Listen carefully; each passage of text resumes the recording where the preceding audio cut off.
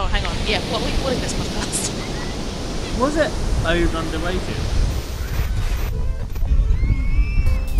Underrated. Sous-évalué. Überschätzt. Överunderskattad. Underrated. Welcome, guys, gals, and non-binary pals, to a brand new season of Over Underrated with Fran and Babs. This is Babs speaking, and we missed you and missed talking to each other and talking to special guests about music, for this is a music podcast. If this is the first time you listen to it, I just want to quickly outline it. So Fran and I pick a theme. We choose a band or artists that's considered overrated and underrated within that theme. And then we each make each other a 10-track playlist, and some episodes for this season are 5-track playlist. Go away and listen to it, and then come back together to discuss or argue that we're the ones in the right. Because Fran and I have some things in common. Music taste-wise, definitely rock, electro, and pop feature quite highly. But when it comes to specifics, it's a little bit more complicated sometimes. And sometimes we have special guests to rile us up or agree with us, as is the want of the episode. For this first one to kick off, we've gone to California, and I'm by the beach, as you can hear. Not really by the beach, because I live in Brussels, where there's not even a river, but, you know, I can dream. And we've gone for Queens of the Stone Age as overrated, and Grouplove as underrated. I've picked Queens of the Stone Age as overrated, but I don't think they're overrated. I will be defending them to Fran, and you will hear that I wasn't feeling very positive about this when we started. Fran has picked Grouplove, who are an amazing live act, or the last band that he saw just before lockdown, and I didn't know anything about them, so I hope you enjoy it, and I will be back to have a little bit of a chat in the middle of the episode and at the end. Bye!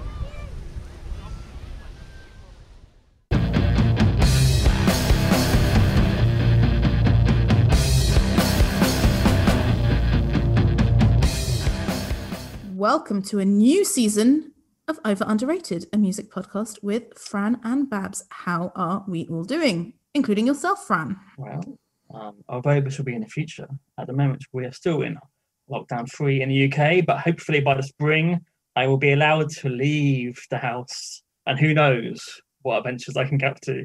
How about yourself? So still in lockdown as well, although as we were discussing, hairdressers have opened up where I am, and I have secured myself an appointment tomorrow to cut my unruly hair.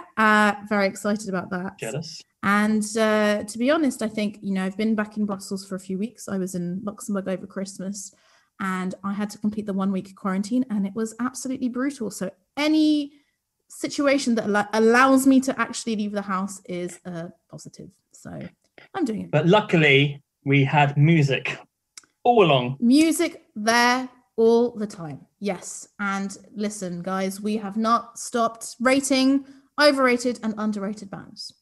And this week, we've chosen a big old area as our theme. It is California today. Fran, what comes to your mind when I say the word California to you? Well, I think of a Polaroid photograph taken in 1986 of me in Bournemouth Gardens wearing a bright pink t-shirt with the words California, which was so big it had to be tied to the side with a bow. Because, listeners, my uncle and auntie used to live in California, and when they came to visit, they obviously thought they'd buy me a massive pink California t-shirt, because obviously at the age of 6 years old, I would love hot pink, and I still do. Absolutely. So, apart from that, I have been to LA, and it's interesting.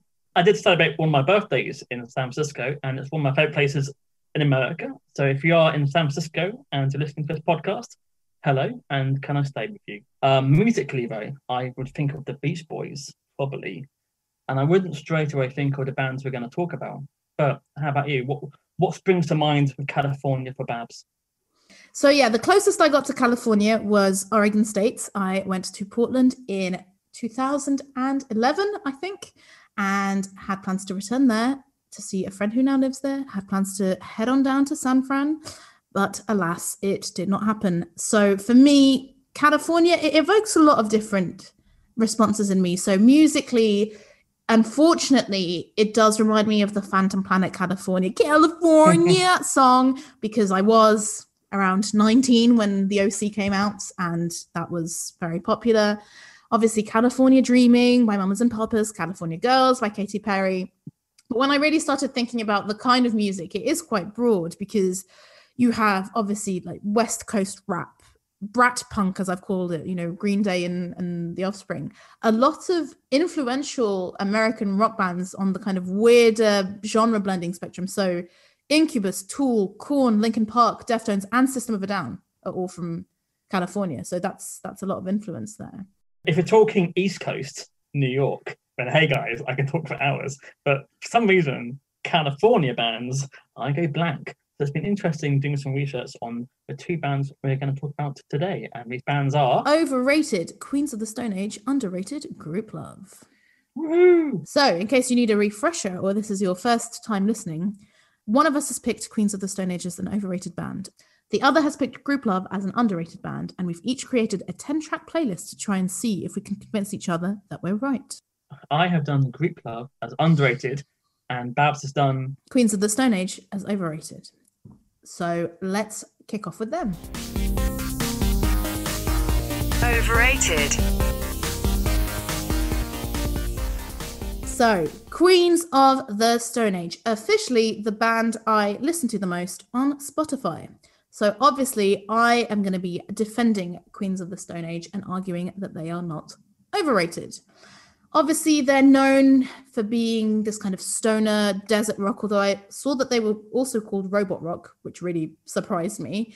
And when you go on their Wikipedia, the way that they kind of market them, it's known for their blues, krautrock and electronica influenced style of riff-oriented and rhythmic hard rock music, coupled with Josh Homme, I think it's meant to be Josh Homme, I call him Josh Homme anyway, coupled with Om's distinct falsetto vocals and unorthodox guitar scale. So fucking a lot going on there. They are obviously quite a popular band. Constantly shifting, lots of contributors, some famous, some not so famous. But I've got to shout out to Tim Van Hamel from the Belgian band Millionaire, who played on Eagles of Death Metal, Josh Homme's other band, and Josh Homme produced his second album. So you know me, if I can get a Belgian reference in, I'm getting that Belgian reference in. They obviously formed from the ashes of Caius, which was a band that formed in Palm Desert, California, and were part of the Palm Desert scene, as they called it. And lots of people from Caius, went on to collaborate with Queens of the Stone Age, or create a million other bands. Like literally my notes for this are ridiculous. There's a lot of bands, there's a lot of people. Why do I like them so much? They came into my life, I guess, when I was starting to get more interested in rock. So the first record of theirs that I was really aware of was Songs for the Deaf in 2002. I think that was their breakthrough one, their third album. And until Era Vulgaris, 2 albums later in 2007, they were kind of a constant soundtrack. And, the next album they released was 6 years later in 2013, but I still kind of continued listening to Queens of the Stone Age, went back to listen to Rated R and their debut album, and just huge fan.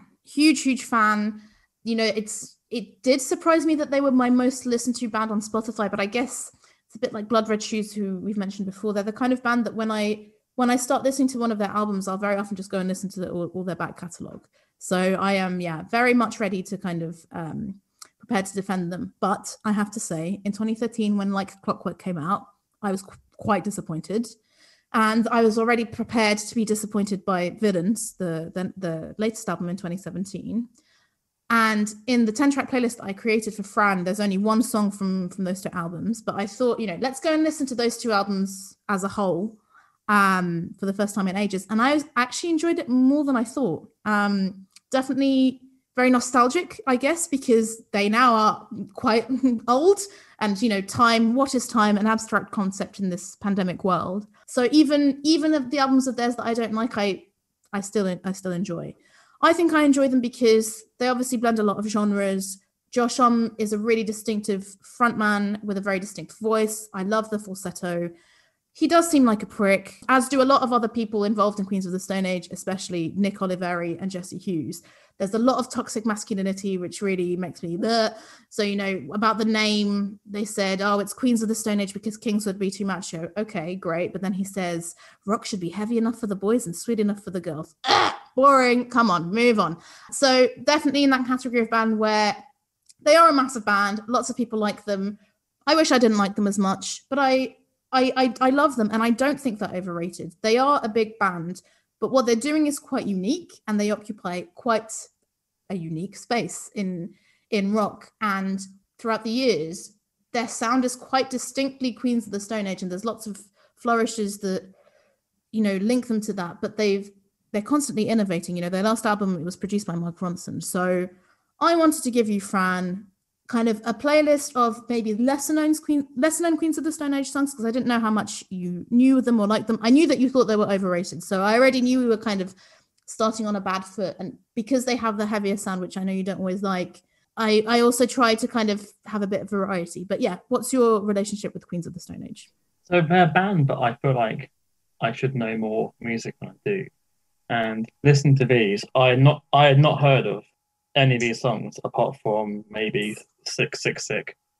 Yeah, I knew that he was in Caius previously, but I didn't know that he had been in a band for like over 30 years and started ridiculously young. Like he was a teenager when he was already in Caius, I believe. So it's pretty cool. And I think maybe cause I remember them coming out during Rated R, mainly because in the NME it had lots of pictures of a naked Nick Oliveri playing bass, which you're gonna notice something really. And obviously he was like kind of like the cool ginger Elvis hair, black lip. Yeah, I just want to interrupt to say that I had a poster of topless Nick Oliveri on my wall when I was a teenager. Yeah, and they, for some reason, I kind of try and move myself away from bands who think they're cool. I always prefer the weirdos. So the fact that he was in a leather jacket in songs that mentioned drugs, wow, guys. So that kind of put me off. Obviously, I loved, you know, No One Knows and Go With The Flow because they're just great radio-friendly tracks. I'm surprised I never really listened to Songs of the Dead because I like Mark Lanegan, I like Dave Grohl.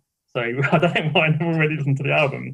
I really on kind of analysing Queens of the Stone Age in this way, I realised that probably since there's a big claim, maybe you can argue with me on this, but I think not since Nirvana have they made such a heavy sound so mainstream as they did with Songs for the Deaf.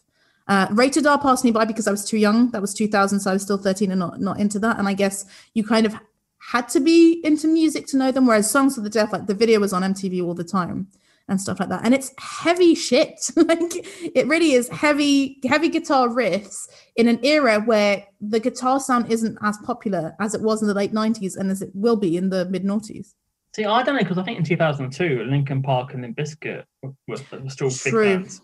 But there's a lot of American metal stroke rock was kind of quite popular in those times. But I guess that's more like, you know, with Linkin Park and Limp Bizkit, there was the rap element, I guess, and sort of synths. Whereas with Queens of the Stone Age, on listening to them, I realized that they definitely love to occasionally use an odd instrument or percussion thing to make a song stand out, but it is mostly guitar, bass, drums, and harmonies. I think they do enough radio-friendly hits to keep themselves up there. So for every sort of like meandering 7-minute stoner prog rock song, you have Little Sister. They always just did enough just to have that occasional song in the mainstream, keep them going. So I think I don't know if it's on purpose, but I think they're quite clever. I wouldn't be able to pick a single from the last 2 albums, but like from in the noughties, they always seem to have like that one sort of song which, even if I didn't try to, I was aware of it being around, like Sick, Sick, Sick, and Little Sister, for example. So yeah, that's why I knew the big hitters. I think I've been put off because he does come across as a bit of a prick, and for me, I kind of like a band who, like I said before, misfits are oddballs, and I think they feel that they're a bit too cool themselves. I would agree that that's the vibe that they give. I think that when you listen to their music, like they're definitely influenced by a lot of random shit. And I mean, one of the songs on this playlist is a cover, And I think it's quite an unexpected cover for them to be doing, I think. But yeah, maybe we should get into the playlist. So I am biased in this list. So Lullabies to Paralyze is my favorite album, and there's 3 tracks from that we'll get into. For the rest, I've tried to kind of be broad. So I've included one song from their debut, Queens of the Stone Age, which is If Only. So it's not the most famous song. The most famous song is Regular John. Do you know that song, Fran? I never heard it before in my life until about a few months ago. So yeah, I do like that song. Yeah, it's a good song and a good album. And famously, Skepta sampled it in one of his songs, which is really good. Man by Stormzy, I really recommend it. He does a really good job. But I thought, yeah, there was a chance that you might know Regular John, so I've gone for If Only. I really like the falsetto chorus, really setting out Josh Homme's kind of unique voice. It brings in each instrument one by one. So it's like, guitar and then a bass and then drums and then his voice. And while it might have a more conventional time signature than one or two of the other picks today, the way that the chorus is, so it's in 4/4, but the way that the chorus comes across is kind of like disjointed, as if it's in 3/4 and 5/4. So I really like how it kind of constantly wrong foots you.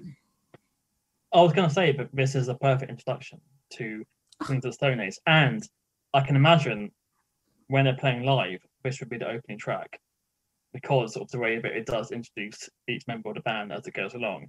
And it has the trademark sounds which they sort of like have been using throughout. Although it's not as glossy as the future albums, you can kind of hear the genesis of what would become that sound later on. So yeah, it's a perfect opening track for the podcast. And yeah, I enjoyed it. I think I literally had never heard of. I thought the first album was Rated R, because working in a music shop, that was we never had this album, and it's got an album cover I wouldn't forget. Oh, of course not. Of course not. Yeah, so it took me quite a while to get into their debut album. It was, sometimes when you really like a band and you're really keen on, in my case, Rated R, Songs for the Deaf, and Lullabies to Paralyze, I was just like, ooh, but am I going to be burned? But Regular John is the one that opens the album, and that is actually also quite a good intro, because you're very intrigued. But yeah, I am bowled over by the compliments that you like the opening track to the playlist. What a refreshing change from some other episodes. Would you not think that Regular John is very similar to Feel Good Hit for Summer? I think sonically it's almost yin yang. I think it could easily be the predecessor, like they used that and then thought, we can use that style and then improve it slightly. It's got a very similar vibe. I find that Feel Good Hit of the Summer is very one notey, right? Literally, it's like down, down, out, down, out, down. And okay, apart from where it kind of builds, whereas Regular John, because you have the guitar going, I hope that sounds good coming through your headphones. Guys, she's available for any radio broadcasts. It's really unusual, and you're like, where is this going? And then then another guitar comes in quite early on to kind of battle it, whereas Feel Good Hit from the Summer is a bass and drums, right? So it's, yes, it is a similar vibe of, it starts you're confused and then suddenly it kind of hits you. Yes, for sure. But I would say it's not as commercial as Feel Good Hit of the Summer, which definitely, despite being a hard rock song, is definitely a radio song. But the next one is absolutely not a radio song. So my next pick is the live version of I Think I Lost My Headache, which on the Spotify list is from the live album Over the Years and Through the Woods, but the original is from Rated R. So did you know this song, Fran, because you knew Rated R or not? No, I'd never heard this in my life. Mad old song, right? Yeah. But although it's got all of the Josh Homme, is it Homme? I think it's Omi. But because man is in French, I can't help but say So write in and let us know, okay? He likes his sort of like flangey, fiddly guitar noise, doesn't he?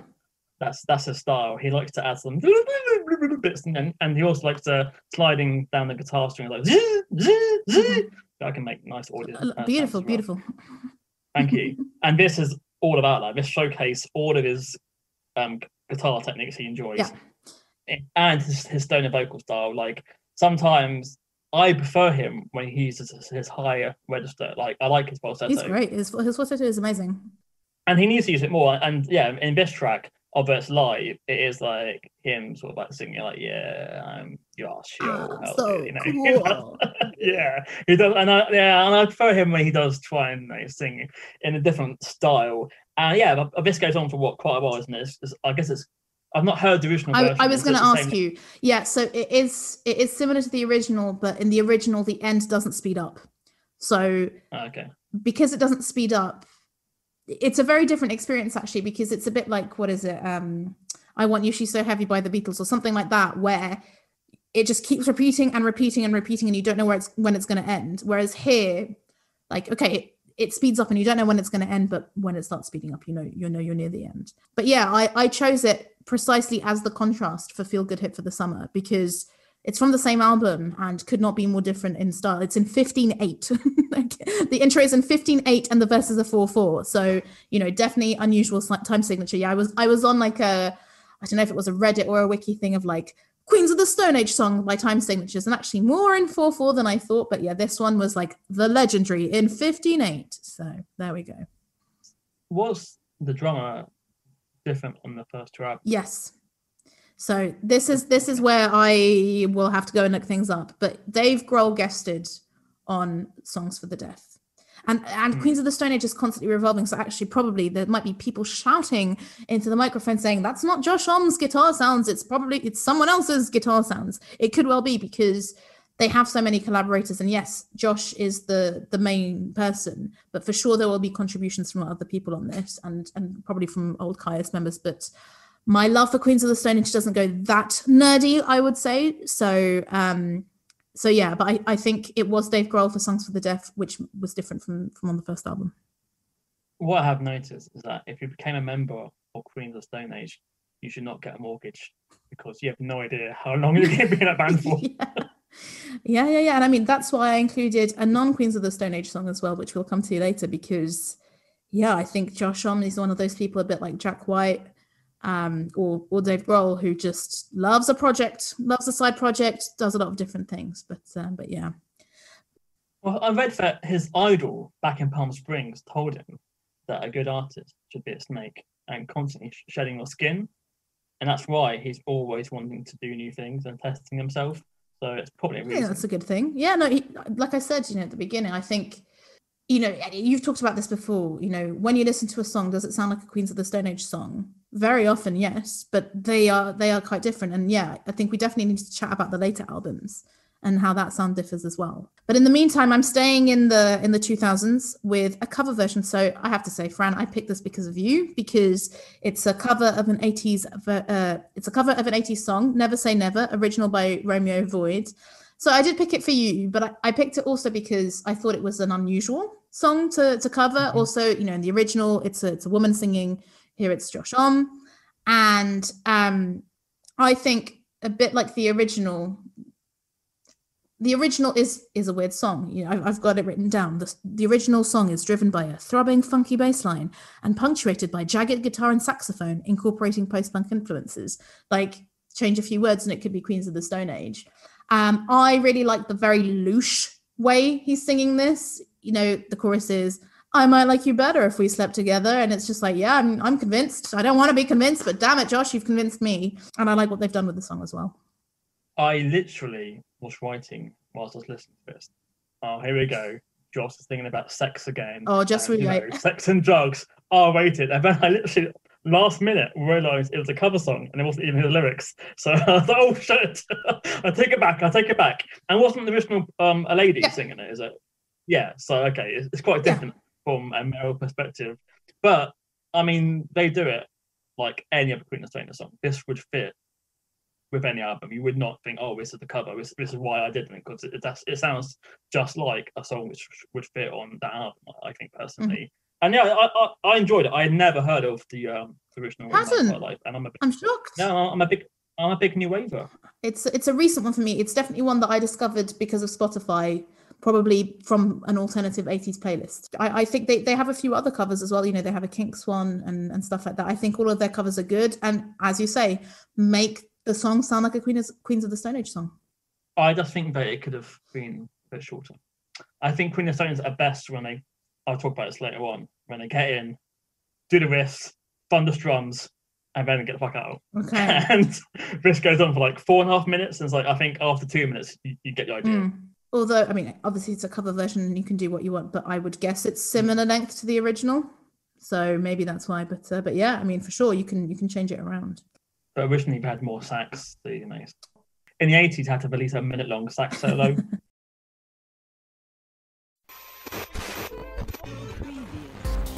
Underrated. Sous-évalué. Überschätzt.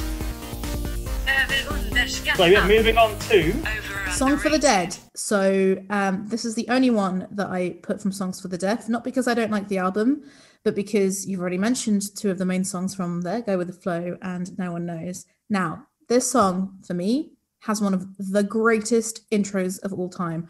I am not good at drums in the slightest. This intro wants me to play drums, get some repetitive guitar to join me on them. Like, I always drum along to it very badly when I'm listening to it. It's got really nice booming vocals and harmonies. Mark Lanegan sneering away, brilliant. Has some kind of, is it a theremin or something synthy, which gives it this kind of spooky element to kind of bolster the most of the vocals. It's called Song for the Dead, right? So there we go. I think they've thrown everything but the kitchen sink at it, and it works amazingly.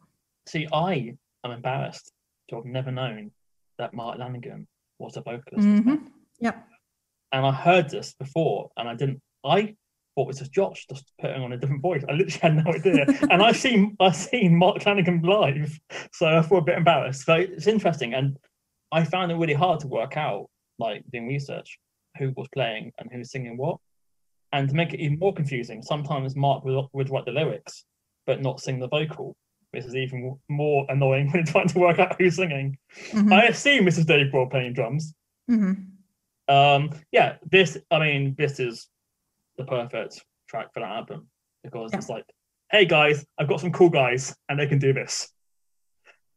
I'm very often quite late to notice drums. Like I feel like I only notice them when they're really boring or they're really spectacular.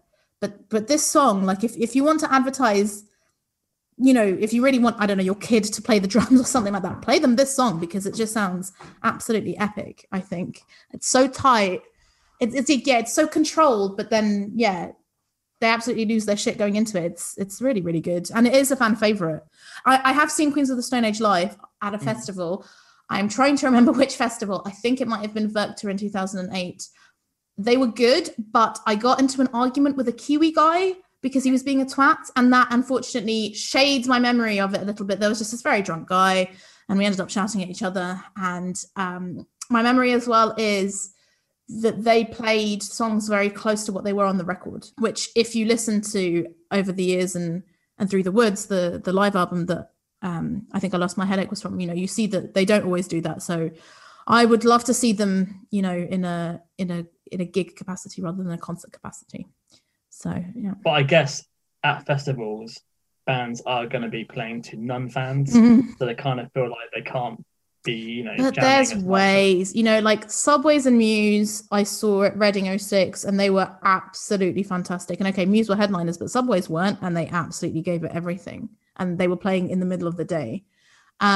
So I get that you might not want to go too crazy, but I think you can, you can go a bit wilder. And do you feel this, that very often I feel American bands are worse at festivals for that than British bands? Because Kings of Leon, my God, I really enjoy Kings of Leon's first three albums. And I was so disappointed when I saw them live because they were just mute. and standing there, like playing the songs as on the record, no interaction, nothing. Is it just my prejudice? But I do wonder if it's American bands where festivals aren't so much a thing, I guess, unless you live in California and go to somewhere like Coachella. I don't know. That was my feeling. I mean, I've seen the Foo Fighters at a festival, and they're pretty perfect at doing that.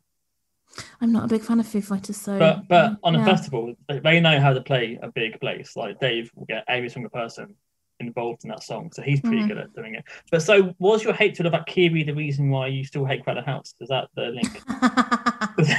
No. No, because I like Lady Hawk, remember? Yeah, interesting. I imagine that because this song has lots of false endings, that it's interesting. You can spot the real fans at a festival. Exactly. Exactly. They're going to start clapping and you're like, oh, guys. So no, I'm a fan of this track. Doing well. Well, let's see what happens with the next one. So, as I said, this, Song for the Dead is a fan favorite. The next one I think isn't, but is one of my favorites. It clocks in at 154. It's Medication from Lullabies to Paralyze. Again, speaking of kind of false, maybe not false endings, but false directions, there's a lot of chords going on. It's 1 minute 54, but they pack a lot in. And I really enjoy that, and I really enjoy his falsetto. What did you think? So is this Lanigan or Homie? No, I think this is Josh Homme. Yeah, I don't think Lanigan's there. Let me look it up while you talk to me, and then I can confirm later. Because I was shocked that this was not a single, because this is brilliant. Like, it's literally like a battering ram. It comes in, it's got a great riff, great chorus, really accessible. I don't know why this wasn't followed up after Little Sister. I think I'm confused because I read that Lanigan wrote the lyrics. That's why I assume he sang it. Ah, okay. I'm looking. Oh, here we go. I found a Reddit for Queens of the Stone Age.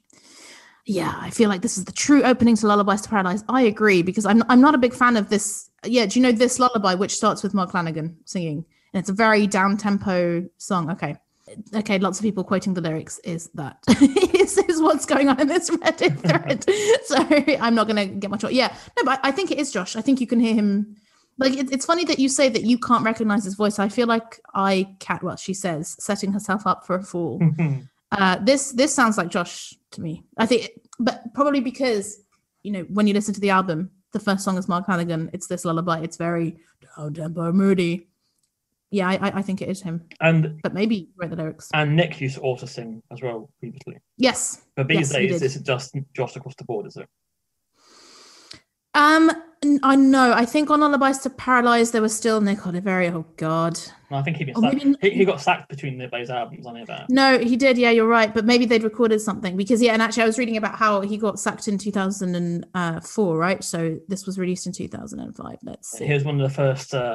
rock stars doing a bit of wife beating before that came. No, he wasn't. He was just one of the first to get called out for it. Yeah. Now you hear about it all the time, but back then I was like, oh my god. Yeah, but I did always wonder. On the one hand, I was like, okay, good, good. But then when you read about it, he's like, yeah, it's just because I didn't like Brody Dahl, and it's like, well, I don't know, but I think it's a good standard to set. And, you see what's going on with Marilyn Manson at the moment. And even with on a lesser level, Joss Whedon. And it's like, yeah, if you don't call people out, they're going to keep doing it. So yeah, but I mean, at the same time, I called Josh Homme a bit of a prick because I'm not accusing him of anything like that. But there was a situation where he kicked the photographer in the face. And there's, I think it's on Over the Years and Through the Woods. There's a track where he's like singling someone out in the audience and he's saying, are you a cock smoker? And in a way that feels incredibly homophobic. But he's very confusing because I don't know if you know this, Fran, but he was in a Portlandia sketch with a comedian, Nick Swardson, where they play a gay couple. And I was like, I would not expect any of this from Josh. Jake Shears from the Scissor Sisters was a guest on 2 of the last Desert Sessions tracks. So, and Elton John was on Like Clockwork, because apparently Elton John called them up and was like, you say you're called Queens of the Stone Age, but you've never had a queen on. And so basically, I think invited himself onto the album. So in conclusion, confusion, probably toxic masculinity, but also maybe maturing a bit. Finally. Well, I mean, with Nick as well, these are probably 2 guys who grew up in the 80s when rock stars were walking around with a bottle of Jack Daniels on one side with a girl on the other side. That was what a lot of people thought a rock star was. Mm-hmm. And I think there's a hangover in the noughties of people who still think that is what you have to be a rock star, which I think is now changing. So these guys grew up in a different era, and it takes a while, I guess, for them to realise that you can't be a prick for that long. This goes back to kind of what we discussed in the hair metal episode. I think on the one hand, yes, but on the other hand, I think it's a very convenient excuse because there's plenty of people who grow up in other eras and aren't cunts. So I think if you are in a situation where that's encouraged, sure.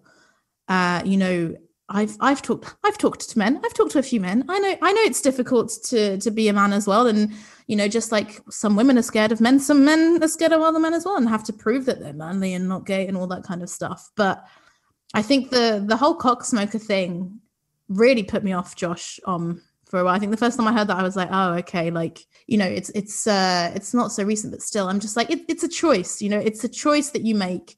And again, it goes back to, are people calling you out on it? Because now, if you did something like that, you would get called out on it. And that's why you wouldn't do it, maybe, rather than it's not actually what you think. So, but yeah, so medication that you like, I'm amazed. It's, yeah, from Lullabies to Paralyze, and I've got 2 other songs from there. The next one, very different. It's called I Never Came. Shout out to my mum who loved this song. I think it was probably the only Queens of the Stone Age song that she liked. She probably would have thought that they were too macho, exactly. I think this is a totally different side to the usual Queens of the Stone Age, which is why I included it. It's a slower rock song, but it's a good one, as I've mentioned many times. I think they're rare. I think the way Josh is harmonizing with himself is beautiful. It reminds me of one of my favorite bands to do that, which is The Vines, where Craig Nichols often harmonizes with himself. I have no idea what the lyrics are about, but it seems meaningful. It seems vulnerable. Like, you know, I think it is Josh at his most vulnerable. The falsettos are so high and he's so kind of exposed because there aren't the big thrashy guitars and drums coming in. But yeah, what did you think? Well, I was actually going to ask a question, so I'm sad you don't know the answer. Because he seems to be singing at somebody, and I thought, is this at Nick or is this an ex-girlfriend?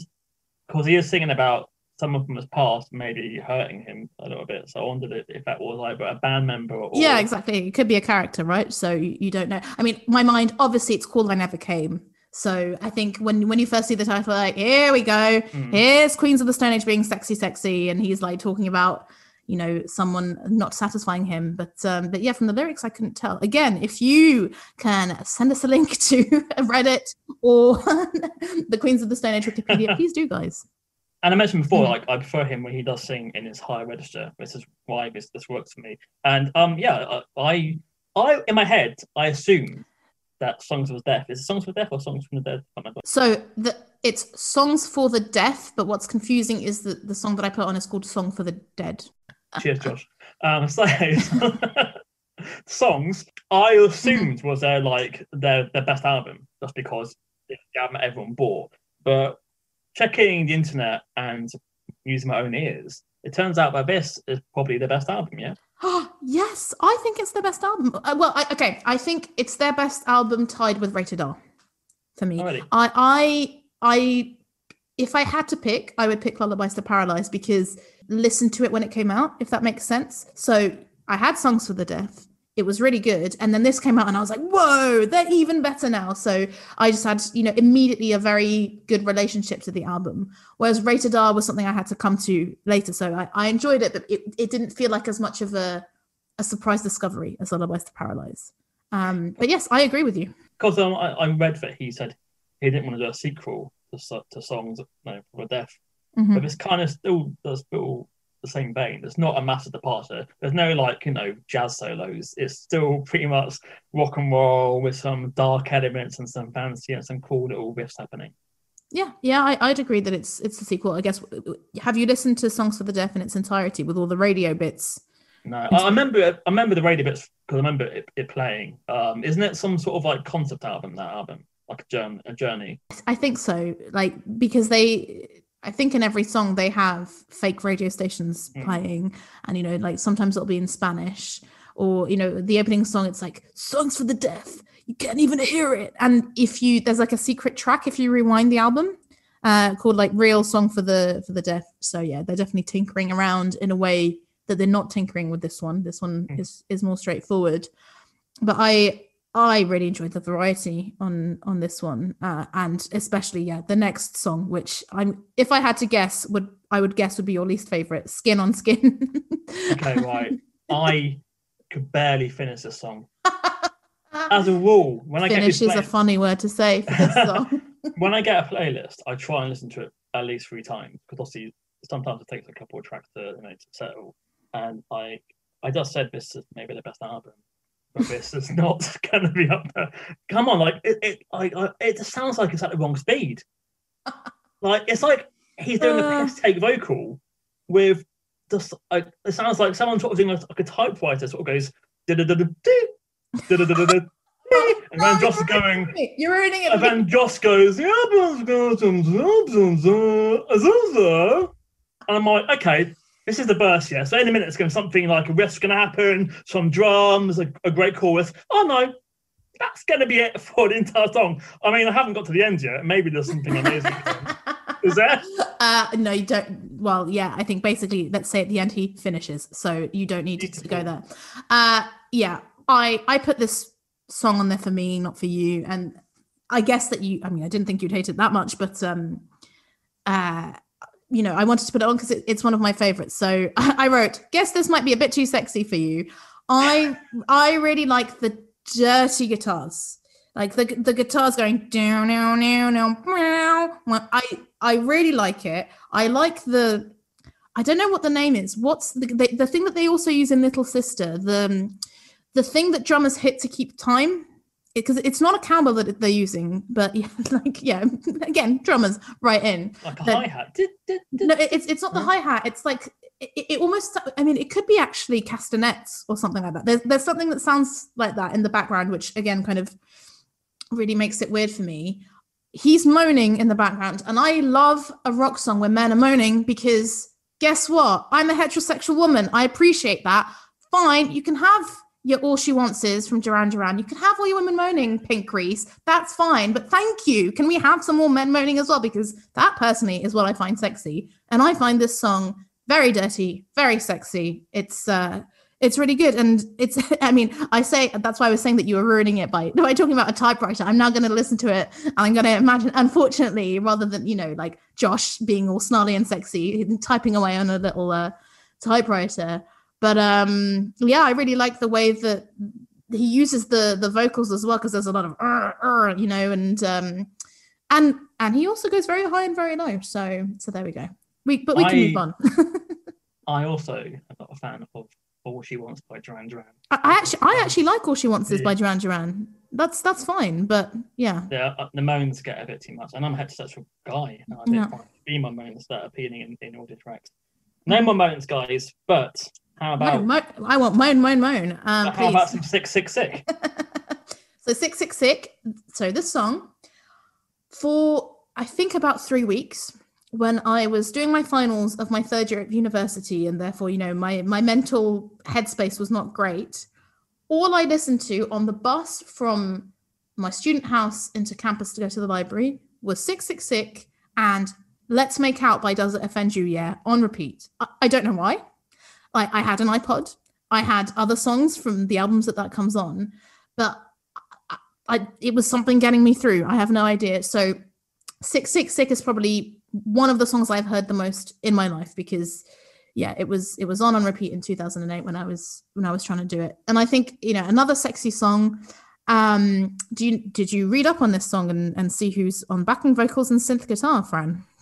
I haven't, but I'm about to find out. You want to take a guess? You didn't hear? No, you didn't hear. Not to 2007. Yeah. Backing vocals. I mean, I've heard the song. I'm about to say, this is probably the last Britney Spears song I remember coming out, being played on the radio. Mm-hmm. But I haven't even noticed any backing vocals. The answer is Julian Casablancas. So if you go back and listen at the end, you can hear him.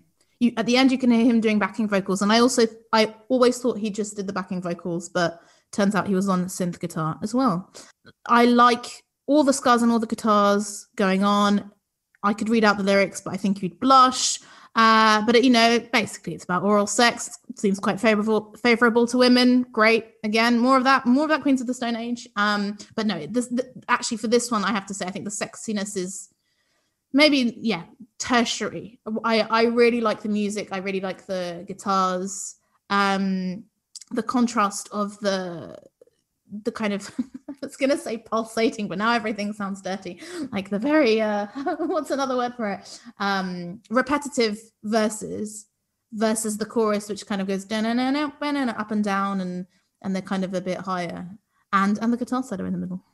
Do you think that he can still be writing about sex in the 50s? Yeah. You think that there's no limit on talking about go for it. Really? Yeah. I mean, at least I hope I'm still having sex in my 50s. Fingers crossed. Yeah, and I think especially from men, you're kind of used to it, right? Like Rolling Stones are still trotting out their songs. I can believe it. I mean, I think he talks about perhaps like a little girl or something like that, which is I'm always a bit like, ugh, when musicians mention that. But no, what does he say? Yeah, I can read out a bit. A lick of the lips, a grip on your hips, beg on a knee, pout your bottom lip while cracking the whip. Yeah, sure. I can see him doing that. So yeah, I can believe it. He's a sexy man. I remember this album divides a lot of people. I mean, the album cover's horrendous, isn't it? It's one of those where, a bit like the Bon Jovi that we were talking about, where you're like, guys, like, did you not have better graphic designers? Like, especially after I don't think Lullabies to Paralyze is a great album cover either, but Rated R, like, it was simple but very effective. And Queens of the Stone Age, like that cue with the sperm, that permeated their videos as well. And the videos from that era were really good. So again, it's kind of like the branding goes all over. But yeah, it definitely took me a while to get into Era Vulgaris, and threes and sevens I think I only got into because it was on Rock Band or something. Once again. But 666, I like it and listen to it obsessively, and do think it's the best song on the album. I think threes and sevens reminded me of a fantastic tune. But yeah, I remember my mates saying that on this album, like, he's got his money, he's got his fan base, and now he's just going to enjoy himself. And apparently it's kind of a mismatch of like different sounds and trying keyboards and all sorts. Yeah, it probably surprised a lot of the fans. But was this during when he became like a gun for hire? Because like in that period, he seemed to be in everyone's band at the same time.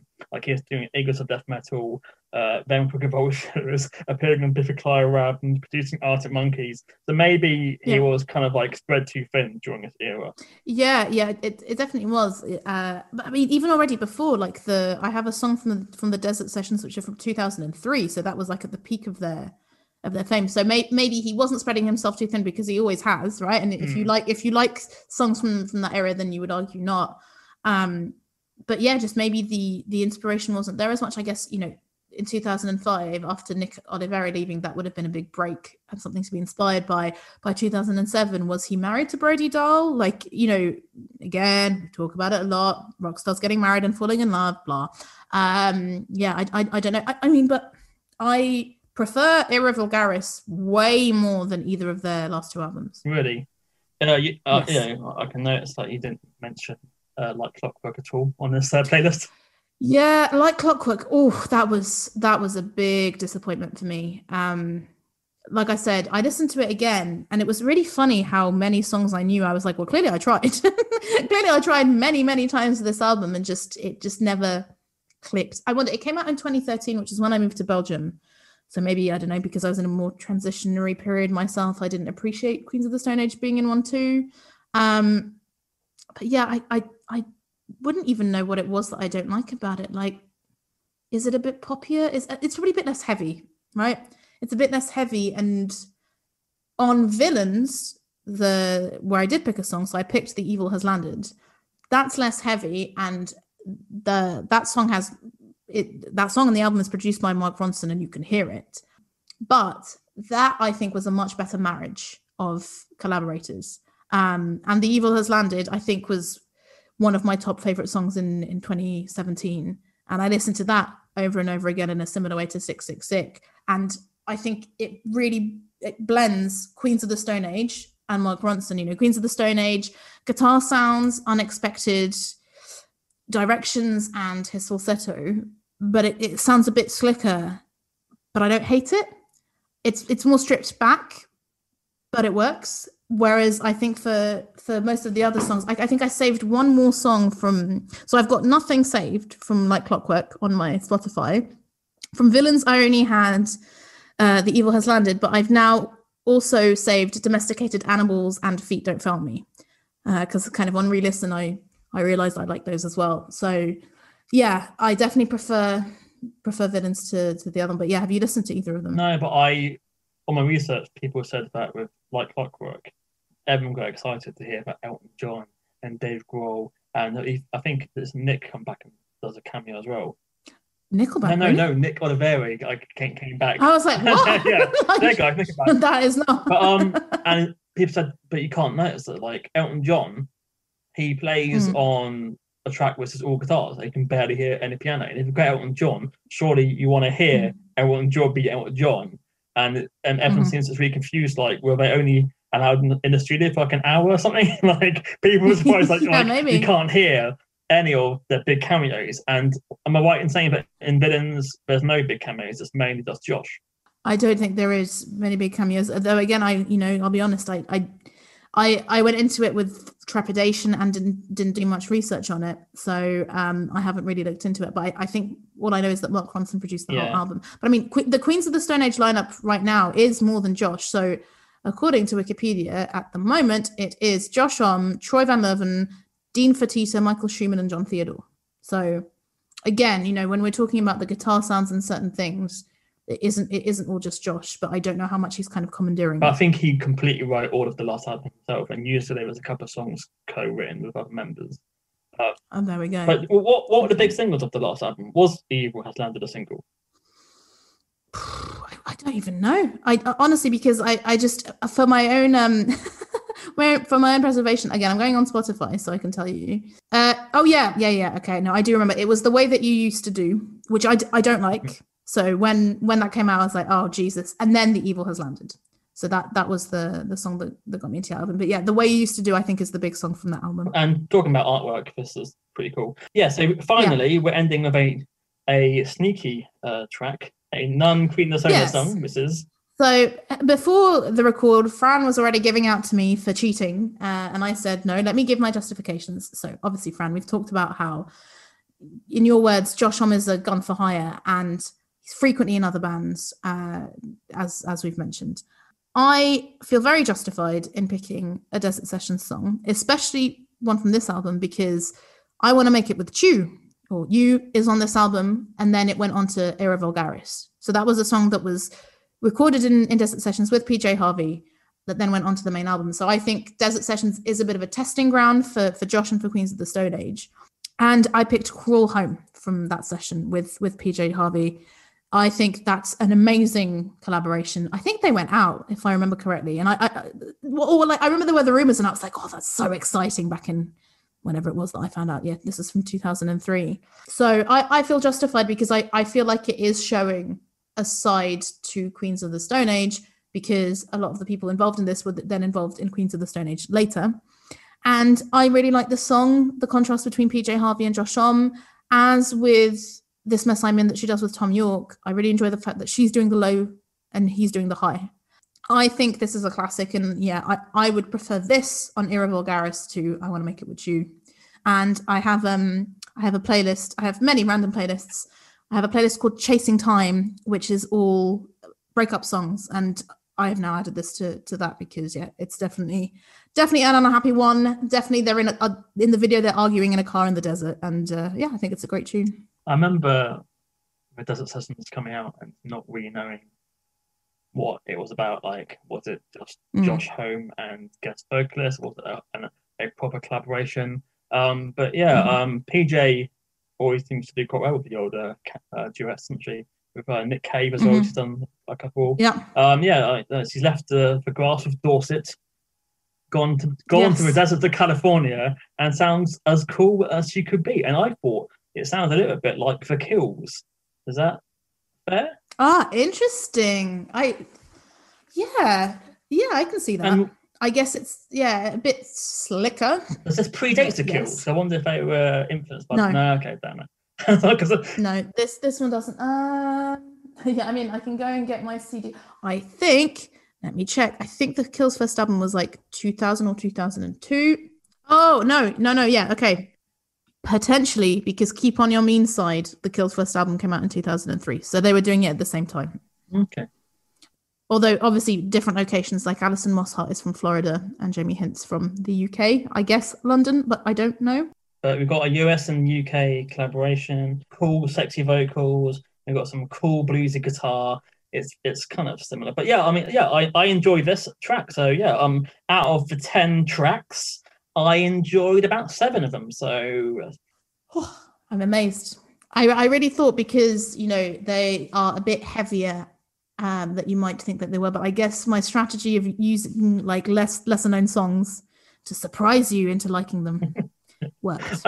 Hooray. I don't mind heavy, just as long as there's a decent vocal. I think that's what puts me off, is that if it's screaming and shouting. It's vocal. Okay. Vocal. I thought I'm happy to listen to a metal riff and metal drums. That's cool. But yeah, it's a vocal just does it for me. That's the off. And so interesting. And Josh can sing. So thank you, Josh, for not screaming like a prick.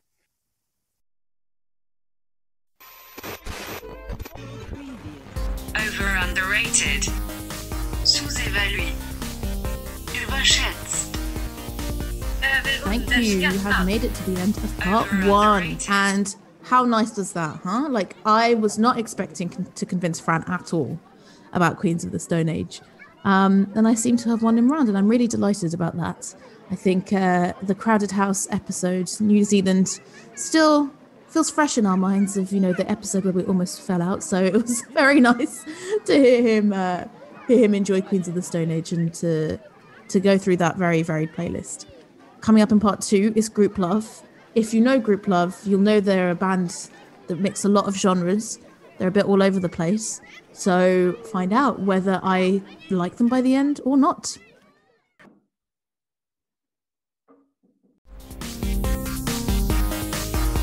Underrated. Welcome back to part 2, guys. And we're on to our underrated pick, which is my pick, which is Grouplove. Have you heard of Grouplove before, Babs?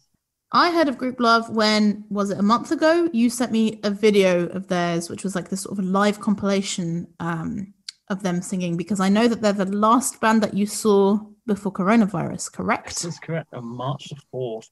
And it was at a time when we know it was a thing, but we're still kind of living in denial. So I went to London and just made sure that I was constantly washing my hands and not touching anyone. But 2 weeks later, it was game over, guys. Yeah, so I had never heard of them before you sent me that video.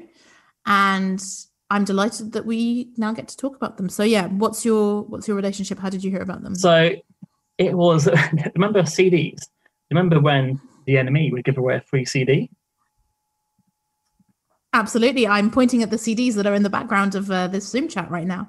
Love a CD. Annoys me when bands only release stuff on vinyl. I'm looking at you, Tom Beck, for your latest album. Anyway.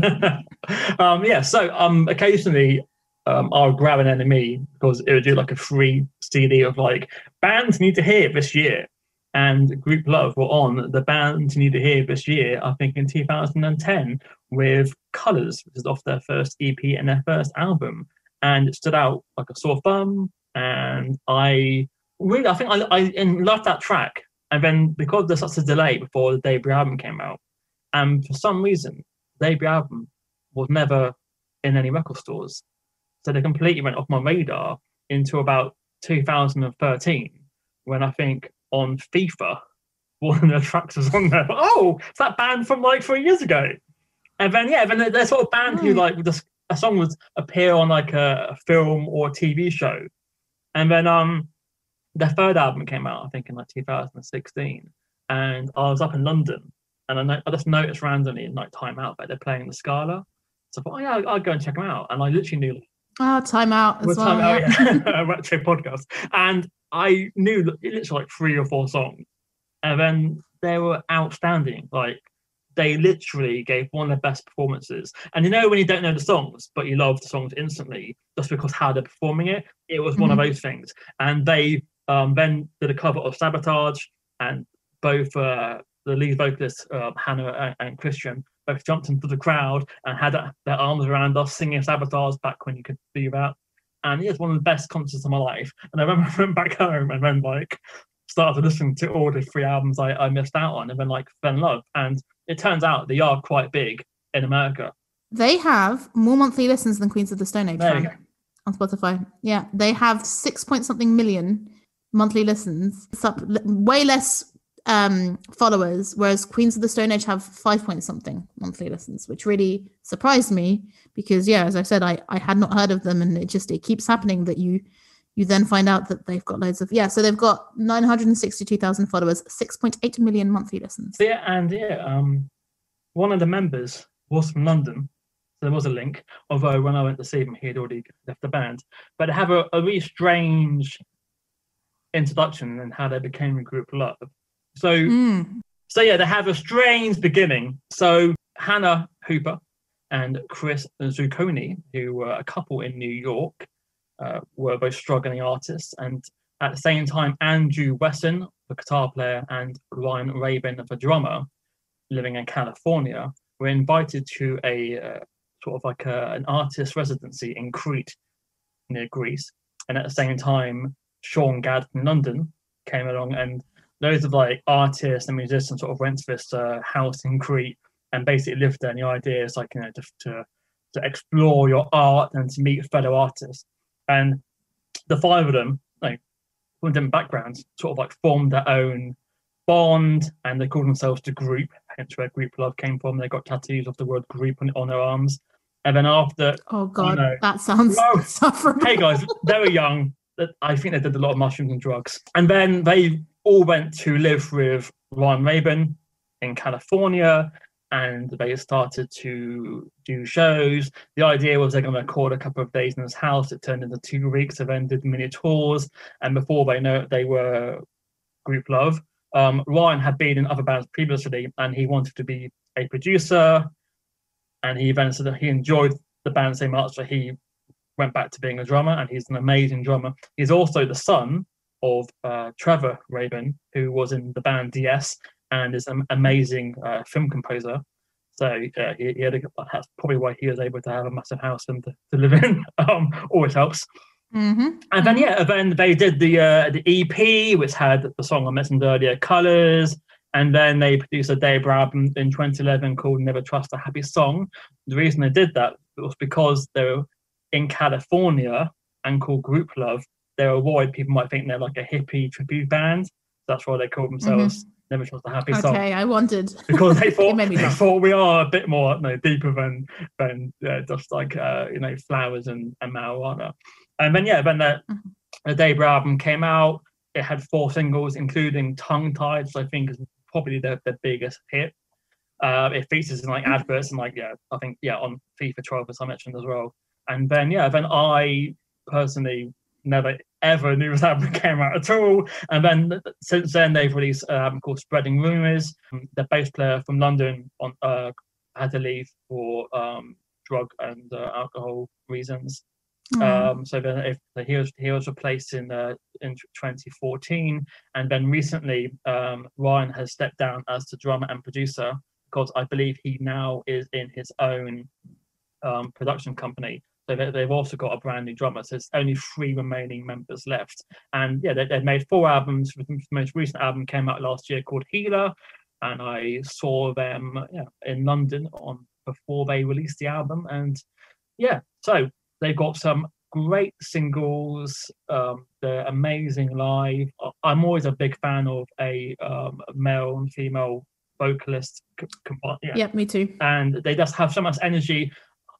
They also, each album is so varied. Like they can have a great sort of like rock riff, and then they can have like a really poppy keyboard track. So they can easily surprise people, because you could hear one track on the radio and buy the album and go, whoa, this is not the band I expected. So the Christian's got kind of like a grunty sort of like vocalist sort of sound to him. When you go and see them, it has a strange like audience, because it has people who obviously like the pop bended tracks, and then the people who are into like the riffs and the drums. So they are a mismatch. But I think Hannah mentioned that they thought of themselves like the Spice Girls, because each member is so different. But everyone can have a member. They can have Andrew is like the surfer dude on the guitar. C is like she wears like the leopard print onesie and jumps around and gets everyone going. Kristen's got sort of like Kristen's got the grunge look to him. And the drummer's like an awesome, cool California drummer. Yeah, everyone brings something to the party. Obviously now 2 of his members have now left. So I would recommend seeing them live, and I believe that all the tracks sound better in person and on the stage. They're one of those bands when you've got to be watching them to really get the appeal of Grouplove. Yes. So I'm really glad that I'd seen that video of them live before I listened to this playlist, because I think it did shape how I listen to this playlist. And I feel like everything that I say about it, it's with the caveat of, but of course, it's probably quite different live. Yeah, it was such an interesting playlist because what genre are they? You know, like you say, it's all over the place. And yes, I think you're going to guess which side I fall under in terms of genres. I much preferred the riffs and the drums than the pop. But my God, like it really takes you. Every song is completely different. Every song goes in a million different directions. They're such flawed vocalists to me, like, but it works somehow, and together it works. And yeah, I mean, from what I read I only read a little bit about Grouplove because I felt like I'd already seen the video. I didn't want to find out too much. But wasn't it that like he met her in a bar or something? He met her in a bar and she was the one who invited him to the commune, something like that. Like they weren't a couple just yet. So it's like very star-crossed lovers sort of thing. And they've been together ever since, which is like, wow, okay, that's pretty amazing. And clearly, you know, the chemistry is there on all fronts. But yeah, it was an assault on the senses, broadly in a good way, I thought. Yeah, the story goes is that she was a struggling artist in New York and was spending all her time just trying to paint something decent, and then just dragged along to go and see a band she's never heard of and really didn't want to go there. And it was love at first sight. As soon as he walked on stage, she went, "Oh my God," and then waited for him to finish, then chatted to him. And he said there's a massive aura, and they literally just fell in love. And yeah, and that was like 13 years ago, and now they've got 2 kids. And to be in a band and have 2 kids for that long is really rare in the pop industry.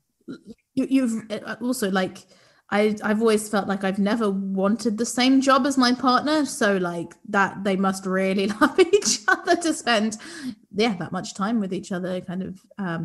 And yeah, I read that they had to teach her how to sing, basically, because it was like, what's the word? Material artist's residence. Like it wasn't musical, like it was, I think, for painting or something. No, or... yeah, I think it said is any art, so music, film, painting. Yeah, but, yeah, it's true. Yeah, she plays keyboards on stage.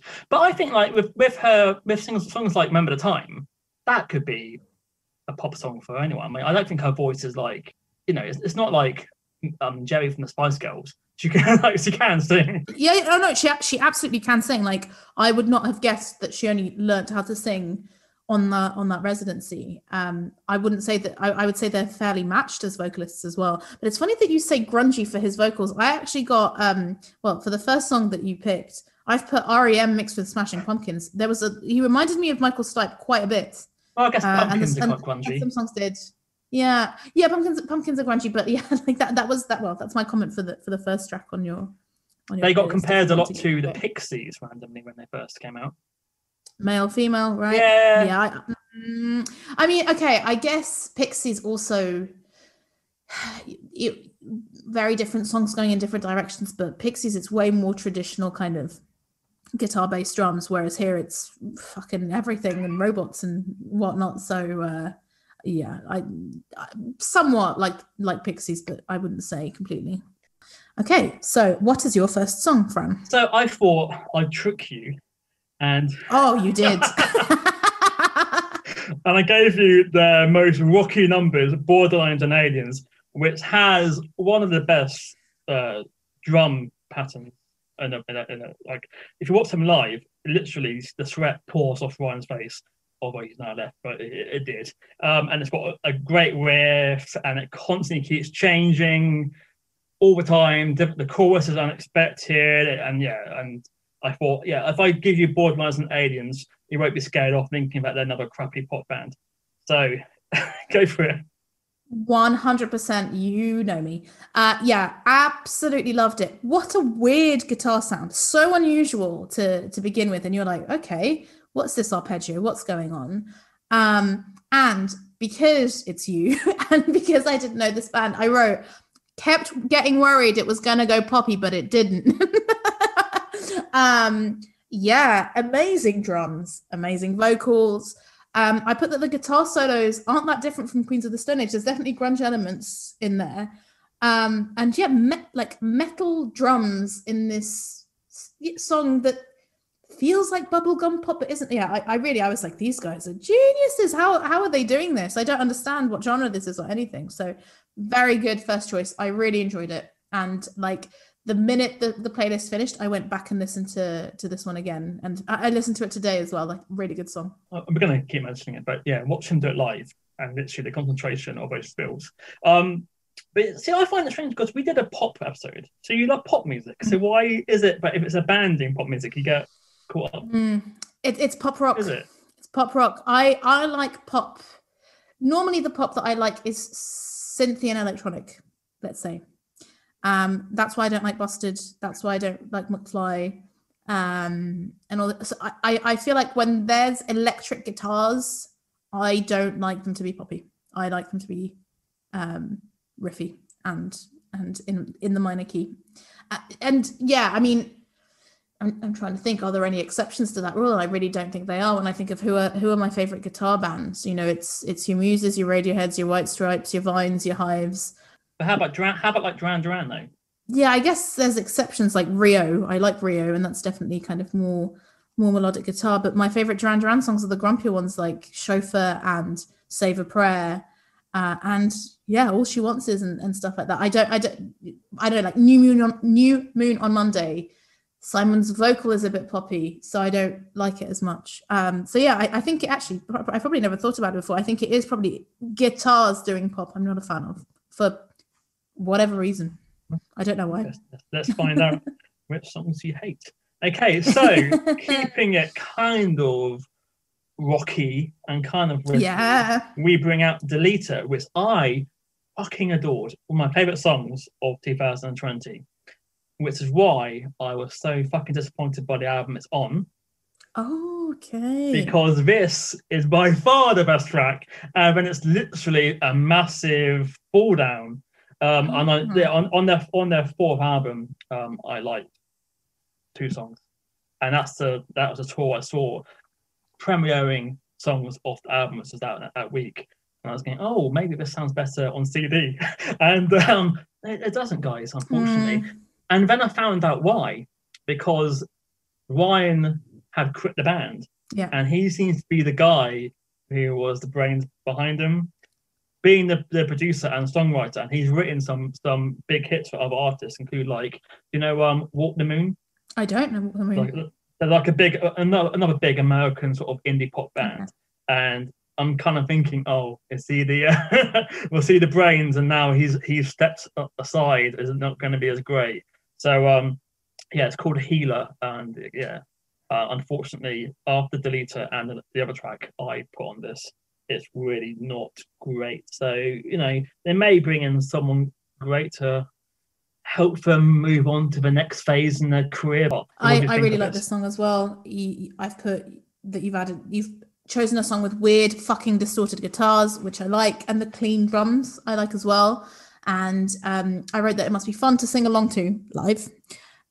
It went a bit melodic in the bridge, especially the vocals there. I didn't like it as much, but I still overall enjoyed the song. Yeah, it sounds like a new wave banger you'd hear back in 1982, I think. Yeah, I instantly loved it. And then we move on to where it began for me, which is Colours, which I have noticed they spell in the UK. I didn't even clock that, but you are correct. They do. Yeah. So what does that mean that Sean Gadd from London wrote the song, I wonder, and refused them to Americanise it? Like, oh, it's cooler because it's not American. Or that maybe. Or whatever it is. So I wrote that I love the album title, so I'm glad that you explained why they wrote an album called Never Trust a Happy Song.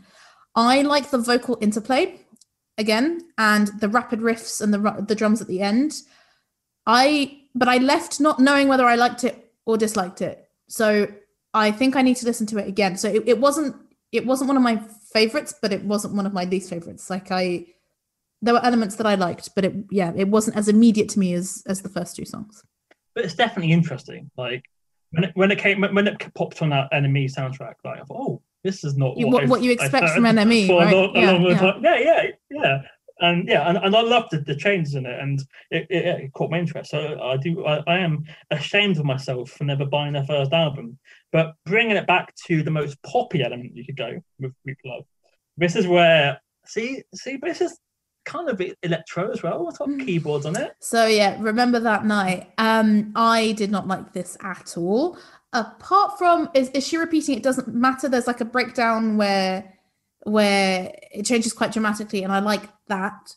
And I wrote that I didn't like it because to me it sounds like Fun or some other American band who soundtrack alternative films, alternative sitcoms or indie films. That was the vibe that I was getting. It was like, I felt like it was the kind of song that someone who's not very musical is soundtracking their indie film and chooses something a bit easy, a bit broad. And yeah, I didn't like it. So yeah, sorry, Fran. But that's really interesting you said that, because one of the reasons they became, I think, big in America was by soundtracking teen films. Well, there we go. And they have a song on, is it The Fault That Lies with the Stars? So yeah, I'll come to that one. But yeah. But yeah, by the time I came to that, I was like, aha, here we go. Like, yeah, surely it's not all in my mind. So yeah, this was definitely one of my least favorite ones on the list. That is a shame.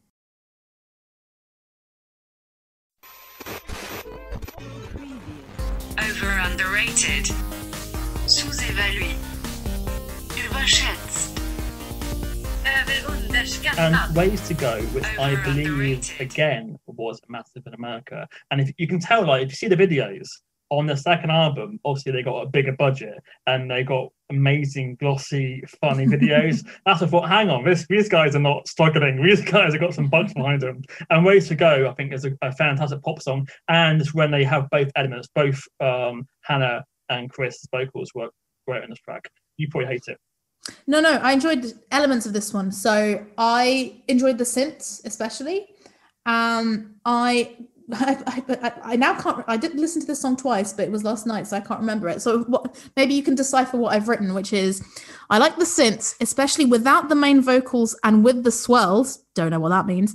And the repetition of day at the end is quite hypnotic, but there's something a bit bombastic that didn't sit well with me. Like, it is kind of wear your heart on your sleeve kind of music, right? And that's just maybe not so much. Maybe I'm just too cool. I don't know.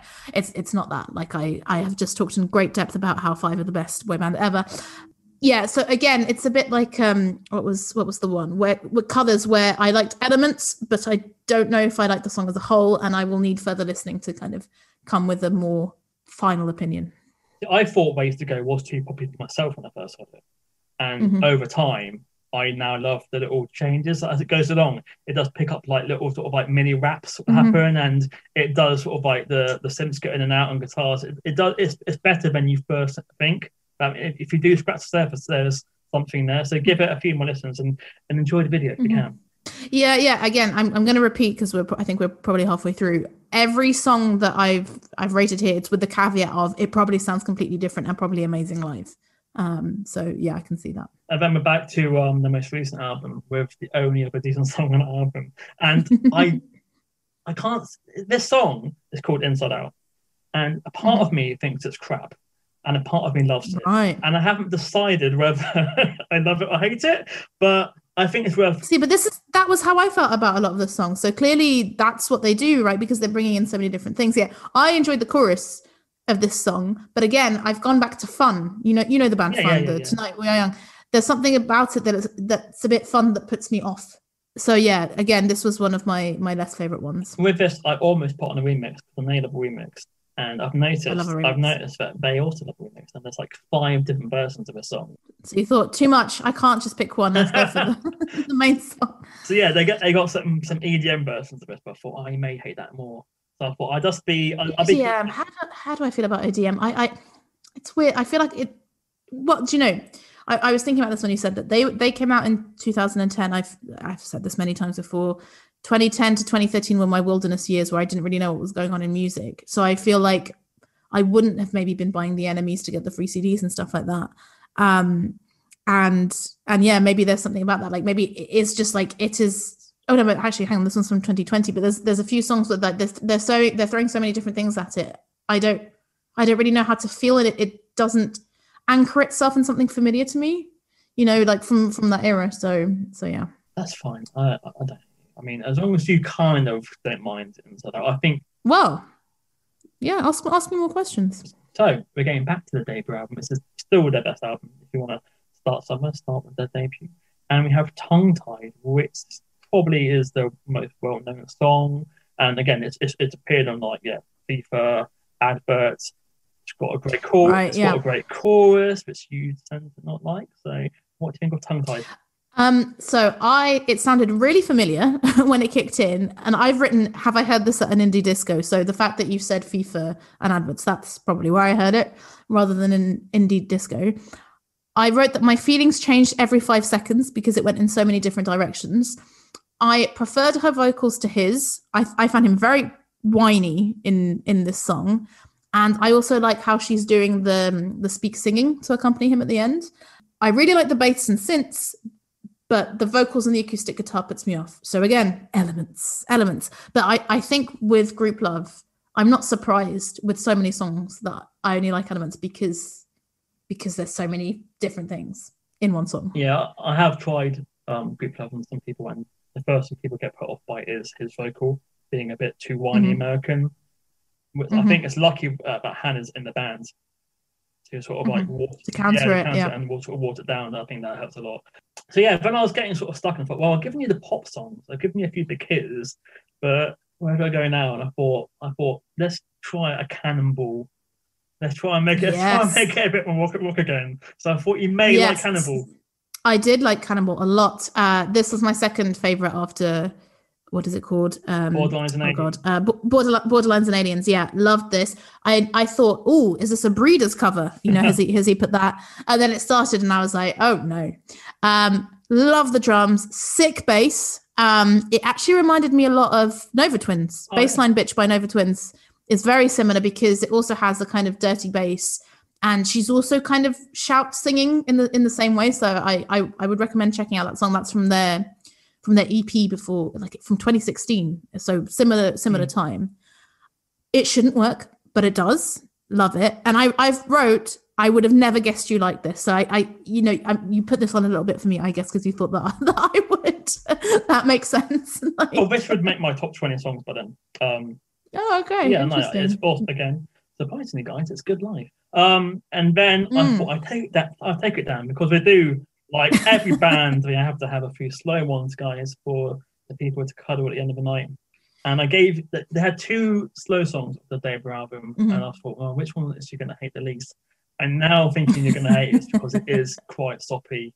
And if you ever heard of a band called Grouplove, this is what you'd imagine they sound like. And I've gone with Betty's a Bombshell.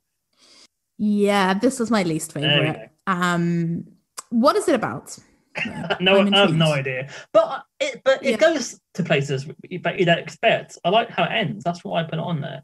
Honestly, like with the other songs that I didn't like, I put in details, but I clearly didn't like anything about this because I've just written no, least favorite. And then I put, is this about there? And then stopped there because I think I did go and look at the lyrics and was like, right, well, is this about a friend of theirs? Is this about their relationship, but they're calling it something else? Like, I don't really understand. So because I was like, okay, let's see if I can connect to it on another way. So this was, my least favorite on this. So I did actually prefer this to your next pick. I preferred your next pick to this. So the next pick's a wild card. I had never even heard the song until I sat down to make the playlist. Okay. I had seen the film Paper Town, which is another of those alternative teen movies when it's kind of she's a rebel. She's alternative. And she's so different, so fascinating. I'd do anything to be with her. It's one of those sort of films that came big over the last 10 years. It's called No Drama Queen, which this is just on the soundtrack. There's even a music video randomly with the cast and the band singing. So they probably thought it was going to be a big hit. After, well, like I said earlier, they had the song on the The Fault in Our Stars. Yes, so they're on the sound. Oh, that's the same director, I think. Oh no, sorry, it's it's based. Hang on, it's either the same director or it's based on the guy who wrote. Same author. Both those books, yeah. Same author. Thank you. Yes. Same author. They did a track called "Let Me In" off from the Fault in the Stars soundtrack, which I believe became a big hit. I personally find it quite dull. So I believe that because they did that they got offered a similar film and a similar soundtrack, which is why we have No Drama Queen. But I think this is a pretty decent song, and I'm sad it ends too early. The last motif is pretty cool, but hey. Okay, well then I need to go and listen to it again because, when I saw it was from Paper Towns, I thought, oh no, because I haven't seen Paper Towns, but I know it's a teen movie and an American teen movie at that. And listen, sometimes American films have excellent soundtracks. I just saw Malcolm and Marie, and I really enjoyed that soundtrack, and it's very literal nature. But I saw Paper Towns. I was already primed for prejudice. And yeah, it was Americana poppy, very REM. I did appreciate their harmonizing in the chorus, but I cut it short because I was so keen to go and listen to Borderlines and Aliens again. So I was like, I'm going to have nothing more interesting to say about this. Now I just want to go and listen to Borderlines and Aliens again. And hear her shout arigato at the top of her voice. Brilliant. I think that Borderlines and Aliens made my best 2015 CD. So. Oh, actually, yeah. I'm surprised that Deleted didn't make your best of 2020 then. Because it's one of those annoying songs that technically came out November 2019. So it's on my best of 2019 soundtrack, you see. So okay, and I didn't know you then, so we didn't have the discussion. Okay. Yeah, because I was just like, he's included like 2 songs from 2020, and one of them was interesting, and it wasn't on the best of 2020. Okay, yeah, fair enough. So if I was you, I would listen to this playlist a few times, and I think the slower, less in-your-face tracks may grow on you, because I think there's more to this band than people imagine. Like I said, they're not like fun to me. Fun, yeah, they have quite a cynical, this is a hook, let's keep doing that hook again and again sort of like routine. I think that there's more to Grouplove, maybe because they came from real musicians wanting to do music. They were struggling artists, and they were just lucky that one of them was the son of a very rich man. I think. as with so many things, yeah, I definitely I'm really happy to have discovered Grouplove, and I'm super keen to see them live now. And if there's a link between the two bands, if someone said, right, there's this band called Queens of the Stone Age, here's the song I Never Came, I would have been like, well, okay, yeah, it's a rock ballad, so what, sort of thing. I think the reason I like I Never Came by Queens of the Stone Age is precisely because it's not a very Queens of the Stone Age-y song in parts, and you appreciate it in the context of their whole discography. I definitely think that with a band with songs that are so different, and even within the songs that's so different, it's going to take multiple listens. So I will definitely be continuing to listen to Grouplove, probably going to Spreading Rumors and the song that Cannonball comes from, Big Mess, because that's where the songs that I like are. So that's probably the best place to start. But yeah, I will absolutely keep an open mind for the slower songs, because I guess once you're used to that sound, like it is a band that takes some getting used to. And I listened to it twice, although like I said, not the last 2. Those I listened to once. With some of them, I just couldn't quite get a handle on it, and I think multiple listens and a live setting, I'm sure, would change and improve my opinion. And yeah, I still find it baffling. Why are they not bigger outside of the USA? It's odd for me. Yeah, I think it's USA and Australia were the towns. Yeah, Chicago, Los Angeles, Dallas, Sydney, and Atlanta. I guess I think when it comes to American culture in the UK, at least, very often it is more mainstream bands who are bigger, if that makes sense. I feel like, you lived in Seattle, right? Like I went to Seattle with my ex-boyfriend because we were both really into it as a city, but we didn't really know anyone else who was. It's like everyone else would rather go to Florida or California or somewhere else, but Seattle, it had this alternative vibe that was grunge, which was massive, but it turns out it's so much more. Like Jimi Hendrix was from there, Mix-a-Lot was from there, all this kind of stuff, and it just has this kind of alternative energy. And when I visited the US, you have all these, we talked about it a bit in Athens, Georgia, you have all these college towns and all this alternative scene going on, that I think that unless you are into the American alternative scene broadly, you're not gonna check out. So if you're watching, or / if you're young, right, they have a lot of followers on Spotify. I'm guessing if we looked at the age breakdown, it would be quite young, especially because they're in teen films. So it could be a generational thing as well. But I think that they're not easily categorizable into the kind of genres that US bands are famous for in the UK and in Europe. And yeah, I guess they're difficult to market, right? Yeah, I guess you'd either probably go down the pop route first, wouldn't you, and try and promote her vocals rather than him. He could be a bit too whiny for some of the pop stations. But yeah, I mean, some of the big singles like Ways to Go. I mean, Fun was a big hit in the UK. And it's better than that. Yeah. Oh, yeah. So who knows? I mean, they can still come big in the UK. We just don't know, guys. Who knows about guitar music these days? But what was the capacity of the venue that you saw them in? Like, what kind of venues are they playing? It was the first ever gig in a brand new venue owned by Ben from Mumford & Sons, I believe. Oh, okay. In a random street in King's Cross somewhere. So for me, yeah, amazing. For their energy, seeing them in a small venue must be incredible. Yeah, and you could tell they loved it as well. Hence, because they could jump into the audience, and they kept doing it because obviously they're not meant to do that in America for a long, long time. When this all dies down, guys, and you're anywhere near a Grouplove concert, check them out. So, do you think they are under or overrated? I don't know, to be honest, because I don't think I can answer that question until I've seen them live. From what you've said, from the one video I've seen, there's something almost magical about them live. And I feel like I'm not going to get the full grasp of the band. So if I see them live and they're fantastic, then I'll probably say, yes, they are underrated because they should be bigger because they're so amazing live. But they have a ton of followers. They have a ton of listeners. So there's clearly an audience. And because at this stage, I don't like everything by them, some of the playlists that you've given, I like pretty much everything. And this wasn't one of them. I wouldn't say that they're underrated at this stage, but I wouldn't say they're overrated. It's I'm annoyingly in the middle for this one. Well, after Crowded House, I would take that as enough. The trauma of Crowded House. So, thank you guys for listening to another podcast, and let us know your thoughts on either band. See you. Goodbye.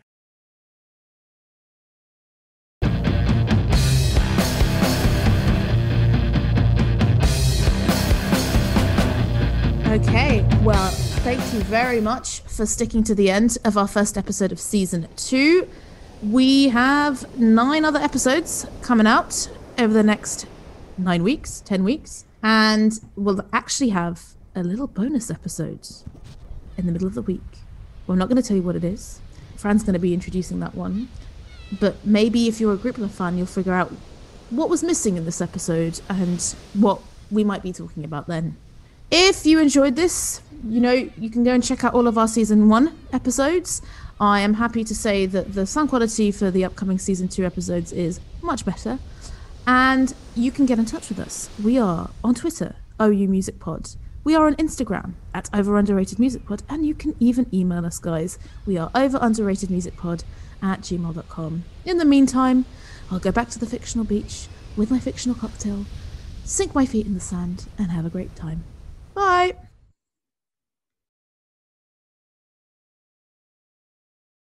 Maybe you